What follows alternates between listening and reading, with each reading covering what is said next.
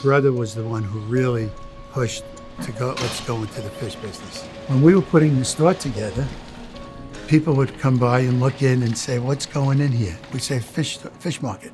And they would say, wrong place, Midland Park, never gonna work. And we both ran the business together many years. And we worked hard at it, so that's why we're still here.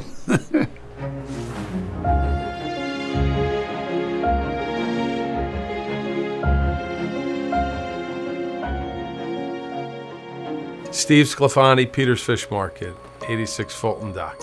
Steve Sclafani, Senior. I've been in the business for pretty much 50 years, and I love what I do.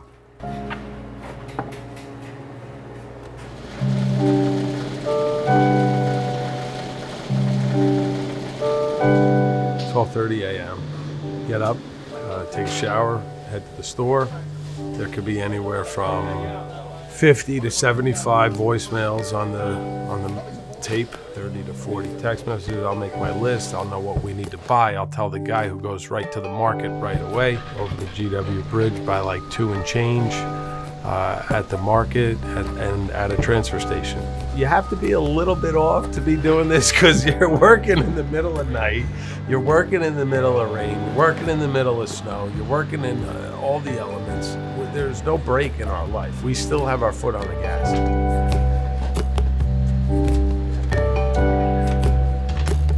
When I was going to the market, or my father or my grandfather, it was all outdoors. So if the temperature was 2 degrees, you were putting your hands into those boxes of ice to see what kind of fish were in those boxes. It had a life of its own.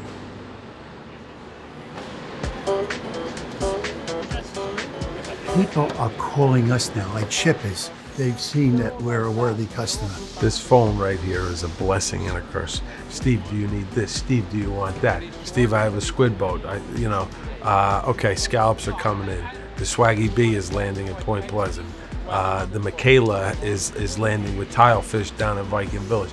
You know, it has allowed us access to more product than ever. It has allowed us access to customers at the drop of a hat, but it also makes it a 24/7 business more than ever.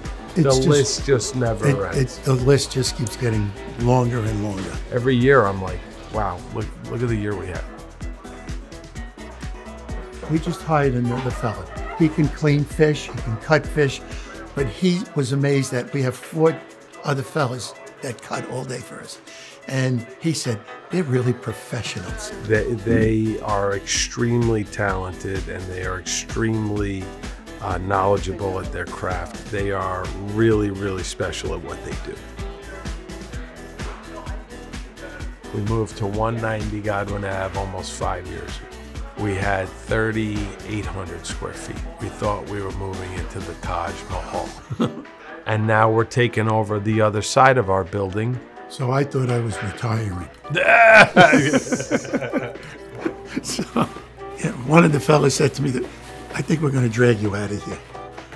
If that's what it is. But also, that's what it is. I think that's what keeps him sharp. That's what keeps him going. He's also young at mind.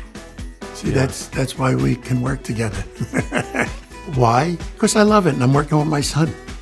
Doesn't get better than that.